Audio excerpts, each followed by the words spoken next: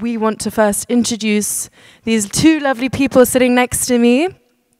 And yeah, take it away. What do you do in the sphere of wellness and health? And who are you, most importantly? I can start. Yes, thank you. I'm Marta. I work for 7Mind, which is one of the meditation and mindfulness apps with a focus on also prevention. So yeah, we have a great variety of meditation and courses, so that it's kind of a daily companionship for everyone. We also have free dust gong baths, so if you've missed the sessions today, or if you want to try it out again, it's also available at 7Mind, so just download it and check it out. And I lead a performance marketing team there, so everything user acquisition related. That was a nice plug to download the app. Nice head of UI, right? So I'm Stas, I'm the head of growth. You can also download our app. It's free. It's a medical device app. So we're in the medical device category. So the more, let's say, hardcore, I want to say it's related to wellness, yeah? So we are connected, but it's not purely health and wellness kind of app. It's a medical app, but of course, it's yeah, very much related, I would say. I'm doing growth, which means in our case mainly user acquisition at this point in time. We have also CRM activity a little bit going on, but again, because we're medical and it's super hard to share data and integrate SDKs and whatnot, it's a little bit slow for us at the moment on the CRM side. So we're doing some email marketing at this point in time. Thank you. You talk about wellness and health being the similar kind of vein of a topic. Would you be able to define for me, both of you, what wellness is? And if it's different from health, why is it different from health? Yes, absolutely. I think that I think you can all maybe confirm it for yourselves, but I think wellness is a very individual and very personal experience, and it means something else for each of us. I think that as we mature and as we've entered into adulthood, we definitely experience a vast amount of stress, whether it's at the workplace or maybe even during studies. And I think that we've tried different things, we've tried different hobbies, and yeah, for me, wellness essentially means having routines and small rituals that enable me to unwind, to relax, to come together. And I can definitely, working in a meditation app has been definitely a valuable experience in experiencing what a wellness is. I can say that upon joining the company, I didn't know much about meditation. It was getting hyped, that's for sure. It was 3.5 years ago. And yes, back then we already had daily meditations at the office. And with great curiosity, I've started joining the sessions. And I can confirm, based on my individual experience, that I definitely became calmer, more patient. I used to be very impatient. And now I accept moments as they come. And yeah, enjoy the present moment. But as mentioned, wellness is definitely an individual experience. And for me, it's always my morning routine, which includes journaling, so reflecting on the previous day. I always try to find 3 things I'm grateful for, but made the day special, to not take anything for granted, but rather reflect and yes, be grateful for the experience of either meeting people or experience something new. So that is definitely part of my morning routine, some gentle stretching, yoga, or maybe morning run. And definitely having at least those 7 minutes or 10 minutes, sometimes 15 minutes, to come together and do some breath work, because that's ultimately what meditation is. But again, it's a very individual experience, and my wellness and something that relaxes me might not necessarily be the same for someone else. What about your evening routine? Yes, that's the thing. I find it really hard after having a very stressful day or a taxing week to relax in the evening, to just, forget everything what has happened during the day that might have been stressful, which is why I always have my morning routine. After having some good night's sleep, I am completely in a different headspace. So yes, when it comes to evening routines, just being social perhaps, and maybe reading books or watching movies, but it's definitely something that is perhaps similar to your experiences. Yeah, almost like the individual becomes the collective by socializing after work or whatever. I think what's interesting is maybe that lunch gets missed out. What happens at lunch? Oh yes, lunch often gets missed out. That's actually how Stas and I met in one of the lunch clubs. So during lunch we were still working. So this is a funny coincidence. But yes, definitely lunch can be a wonderful routine and a moment to unwind as well. Yeah. And Stan, what is wellness to you? So again, like to me personally, it would be something that everything that Marta said, plus of course it's mental health. It's a lot of it is mental health related. So in the past, I think people mainly focused on the physical well-being, right, to stay healthy and being fit and count your calories and whatnot. But what we kind of realized collectively, I think, in the past few years, I would say, definitely so in the last year, that the mental health is tremendously important, and this is something we see in our own data inside the app. So you see the instances of people reporting mental health-related symptoms, and then as a result, findings and conditions that the app displays is definitely skyrocketed. So you see a lot of, unfortunately, even like among the younger population. So you see the kids. That's something we published even on LinkedIn. I think our CEO published it some time ago. That we see the correlation that our data scientists established between the school closures and instances of mental health issues, depression among young population, adolescents and such. So it's tremendously important to be, to keep your sanity, I guess, and have rituals and, focus on your mental well-being. Of course, one does not go without the other. I personally also subscribe to routines. It's not as, let's say, managed. I don't use, unfortunately, apps. I will use some for free if you give me vouchers, but maybe. But everyone probably has a routine or should have one, right? So I do similar things. I jog and I take a breather and take a walk, have breaks during the day, super important, right? Decompress. And I don't know, it just generally helps to have a maybe more philosophical outlook on life, not to stress. And it's easier said than done, don't stress, but you need to actually make an effort to kind of compartmentalize all these topics and put them aside and kind of look at this in a relative grand scheme of things, so, what's more important and how things are really trivial sometimes and you don't need to stress around them. Yeah, and I think well, the topic of this conversation is the rise in wellness apps over the last 2 years. What is these 2 years? Corona! And I guess Corona, for me, and we were talking about this before, is a double-edged sword.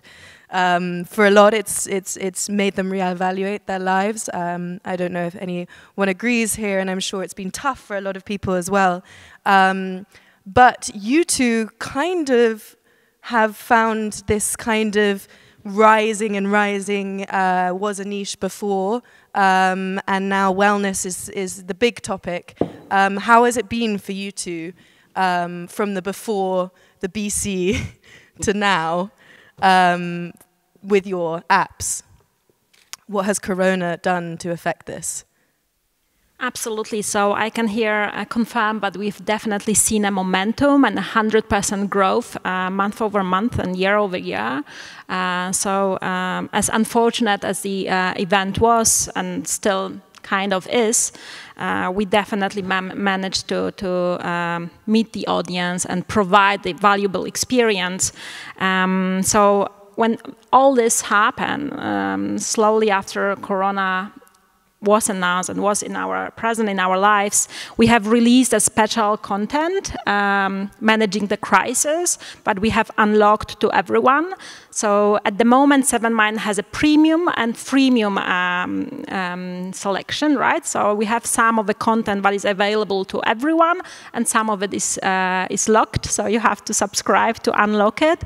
But then we've decided, as we were also experience a significant increase in terms of the emails we were receiving from the users, with the feeling of being overwhelmed. So we've decided to unlock this content to help users unite. We also had dedicated daily meditations with our community that were happening live on a daily basis with our speakers in almost all of the markets that we are present at.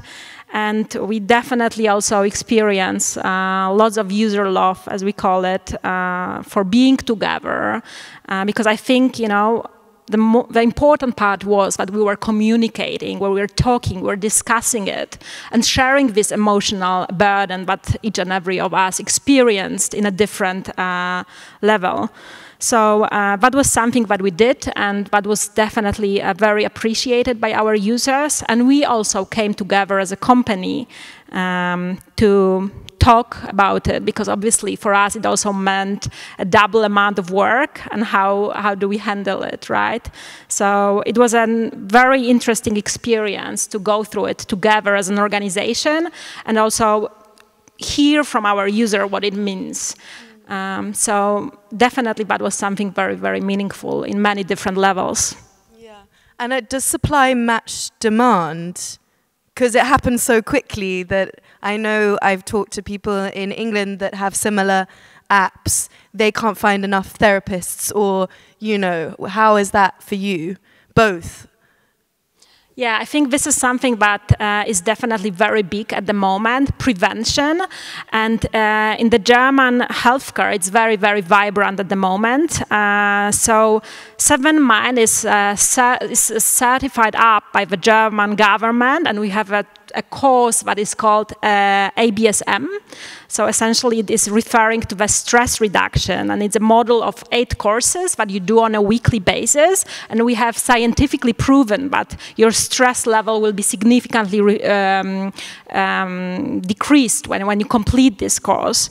So that is also very, very interesting to see how digital products are tapping into this space, and what impact in general apps have on your mental health, because we all experience it. We are on social media, we use our phones a lot, and we see what impact it has on our psyche, right? So that is also very interesting to see that digital products and apps can actually also have positive impact on our health. And yes, I invite you all to complete the course if you're curious, and how to also deal with digital products is also part of the course, stress prevention. And Stan, Corona? So for us, it's like a mixed bag, honestly. So the company model Corona detection into the AI before pandemic actually started. So I know it's suspicious, but hey, we're not involved in the pandemic. But it was modeled already in February. So the thing started in March, and the app was ready to actually detect your symptoms if you report them correctly. And we saw a huge increase, right? Like over 100% increase from the first month until, I want to say, around about May. Same year, last year. And what happened in May is that Google changed their policies around metadata usage of COVID-related terms. What it meant is that unless you're an official public health organization or officially endorsed by such, you cannot use any COVID-related terms in your metadata. Even if we are a certified medical device, and which we are, we had to remove everything from COVID-related from our descriptions. Could you give us an example of one of those terms? Are you Simple as saying this app can detect your COVID-19 related symptoms and determine with a fair bit of accuracy what might be wrong, because it's not, we cannot say it's diagnostic. It's only doctors, human doctors can actually have an official diagnosis made. The official term what we do is assessment. Normal, human beings don't use assessment, they use symptom check or diagnosis. Anyway, so this is a little bit of this conflict of how you use terminology and keywords in marketing versus like what you're allowed to use and what people actually use, what our compliance says we can use. So that's quite problematic for us. So we had to remove everything COVID-19 related from the app description.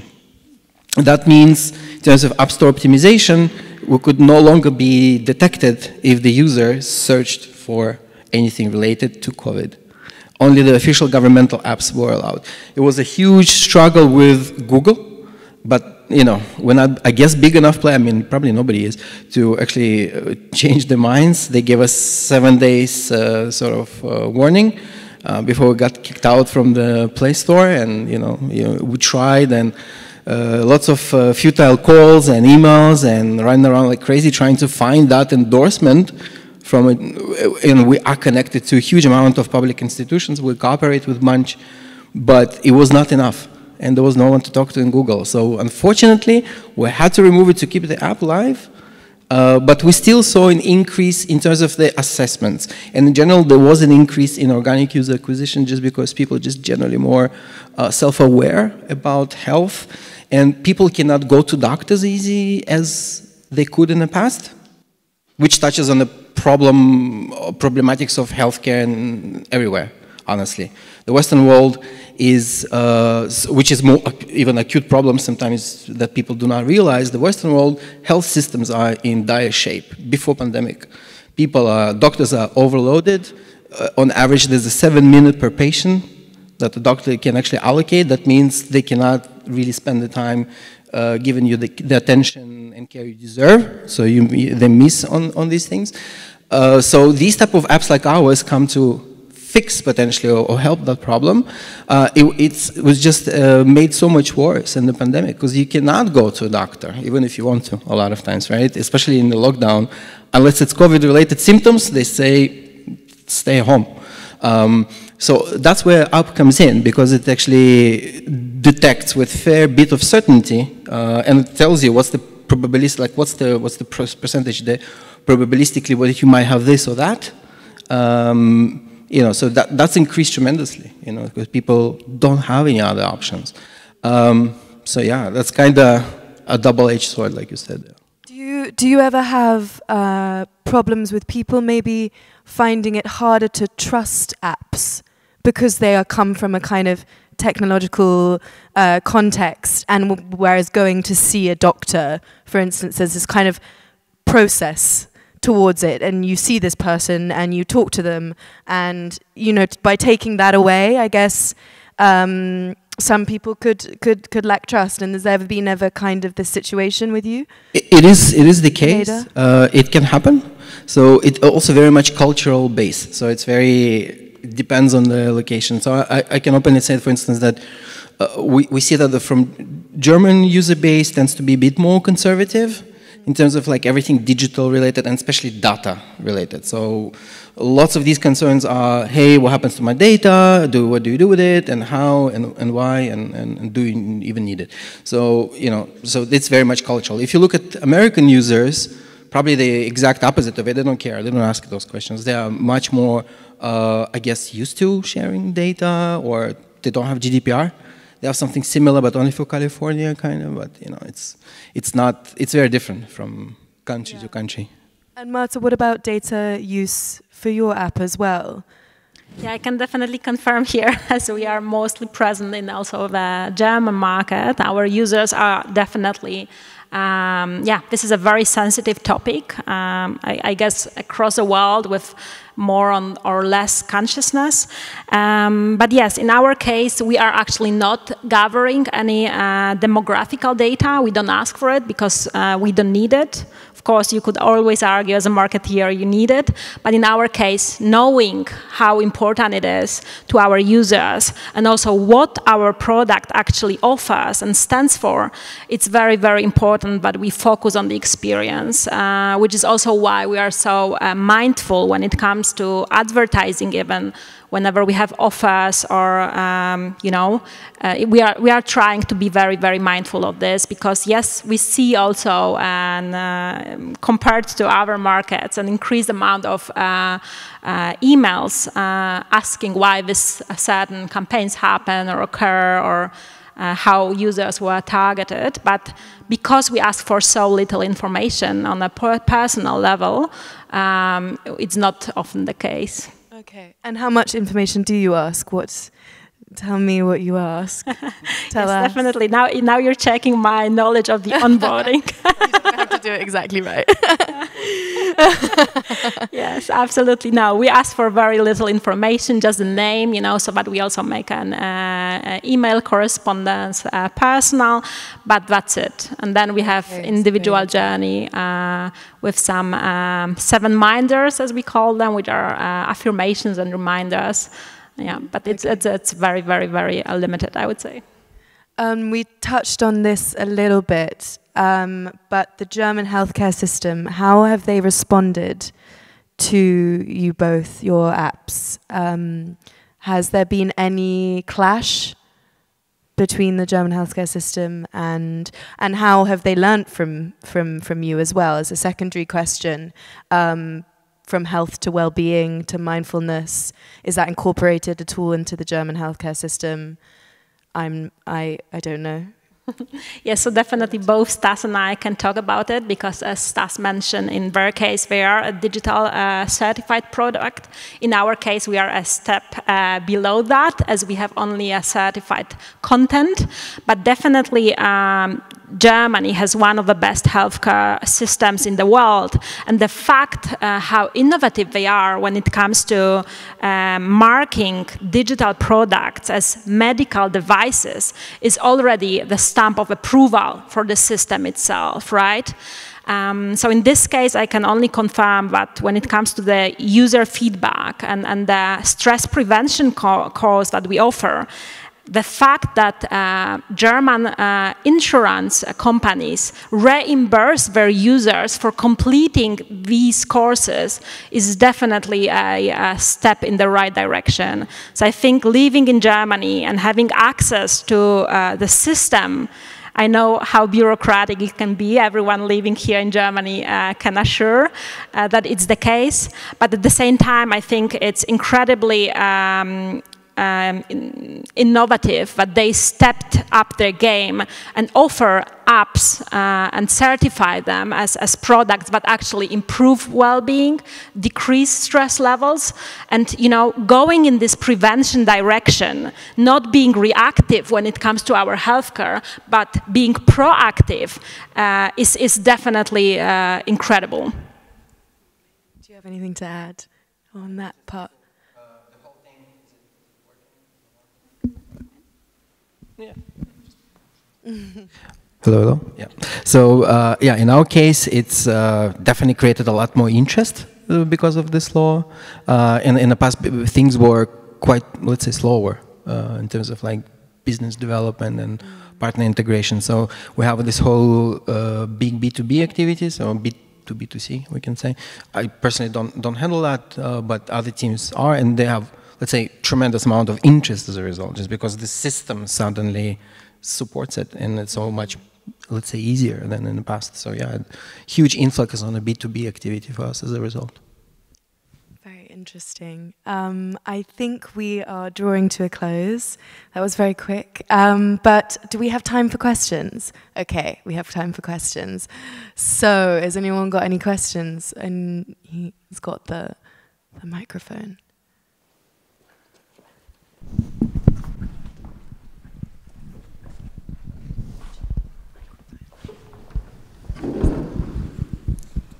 Is that the non-working one? Hey, very interesting. Thank you for that. And I especially like when you mentioned about prevention, which I think is not very common in the Western medicine, as we focus on treatment, right? And definitely comes from the Eastern part to prevent things before they happen. And I wonder, like, how is it for you, especially when it comes to your apps? What, for us as an audience, what are the alarm bells, or where we should actually start thinking about that before it's basically we need to look for either mental or physical help there? I guess ideal situation is where you don't find yourself in a position to seek support. I'm not myself a doctor, so I wouldn't want to speak, from this perspective. But I can only reassure you that each of us is living a stressful life. At times it's less stressful, at times it's more stressful. That's why it's so important to keep up this routine that is keeping you sane, so to speak.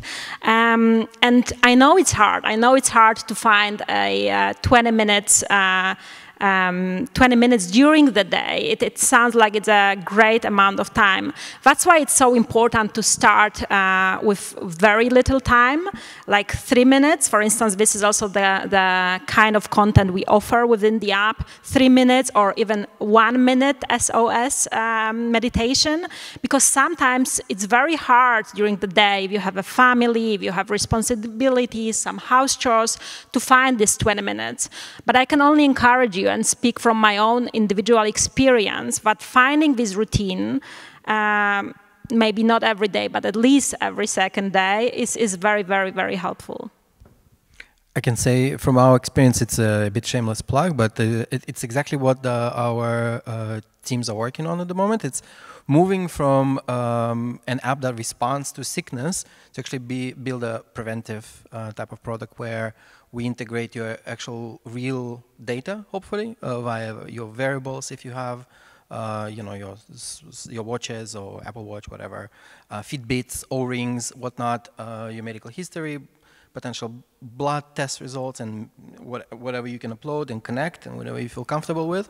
And the algorithm will take care calculating your risk scores for different potential diseases. Also, if we add, let's say, genome sequencing on top, which is also in works, then it will supplement it even further. It will look into your sort of genome predisposition towards specific conditions, and the app will hopefully tell you in a preventive way, hey, your vitals suspiciously low here, or you might want to consider checking this or that, so before you actually get sick. So this is something that definitely, rightfully pointed out, is not the case at the moment. You don't find lots of health preventive products. It's actually products that just react to things, so yeah, it's a good question. Grand, thanks.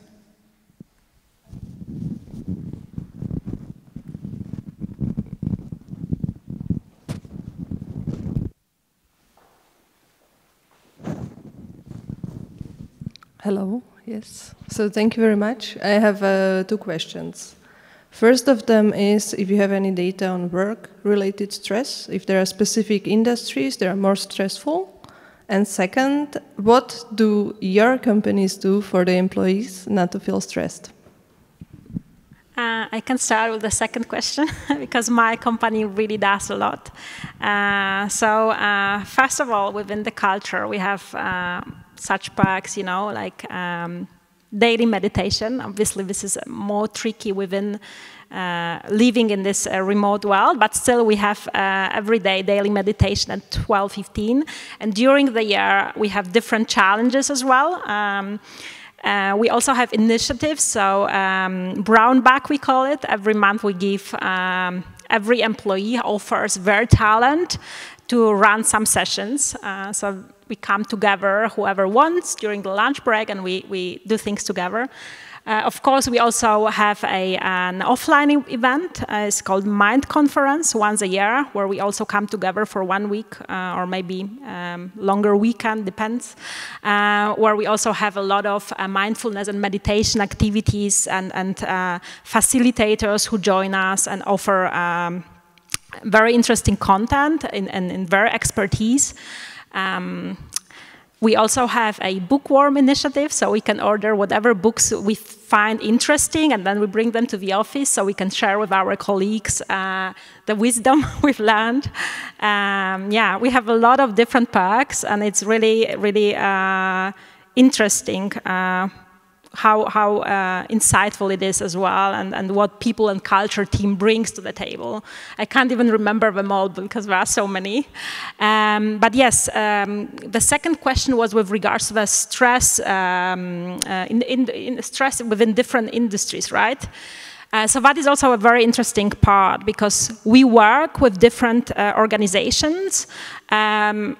Also, we work with particular health insurance companies.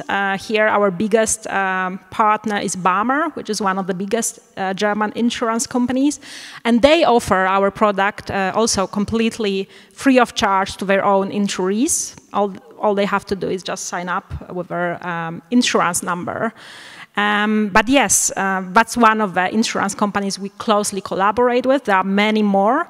When it comes to the industry, we could definitely argue that management consulting is one of the most stressful ones, and we also have initiatives with them. But we work with many different organizations across different verticals, and I guess it varies. I guess my B2B colleagues would be more probably prepared to answer this question. I know it just at top level. I can say from our experience, it's can't talk really about the industry, to be honest, but countries. I can say something interesting that we found lately, that, for instance, LATAM, and specifically Mexico, has tremendous amount of burnout symptoms. Like, we see that it far outpaces other locations. We don't know why. It's a great question to ask, probably, and investigate, but it's a curious at that. Because our app is available for all. We don't target any specific group, like specific. It's open for all.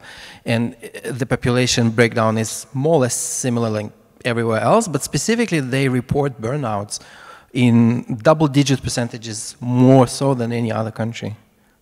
Not sure why. This is a recent trend. What we do in terms of inside the company for employees, actually working with one of your competitors. Sorry to say, all my decision. But hey, we can talk. And we pride ourselves on having like a really strict work-life balance. It's really like enforced. Like, even management makes sure that people don't reply to emails later. We don't encourage people to do too many meetings. We have this, I think everyone tried to minimize meetings, right? Friday free meetings, whatnot. That doesn't really work often, but the attempt is there. Yeah, so that's how we try to do things.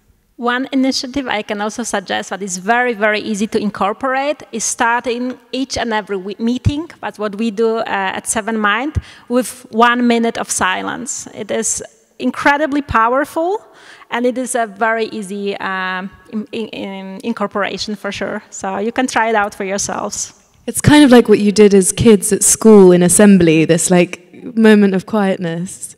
If you went to a hippie school like mine, maybe. I don't know, Steiner. Any more questions? I think our time is up. Marina's just wandered over. I know in England, dentists are pretty hard done by. Just to answer your question, to bring it to the morbid state, I think they don't last long, kind of thing. But I don't know about Germany. Okay. Well, thank you so much for coming and talking. Thank you for having us. And now we have a little sing-song. So we probably need to take away our chairs. Thank you. Thank you. Thank you. Thank you.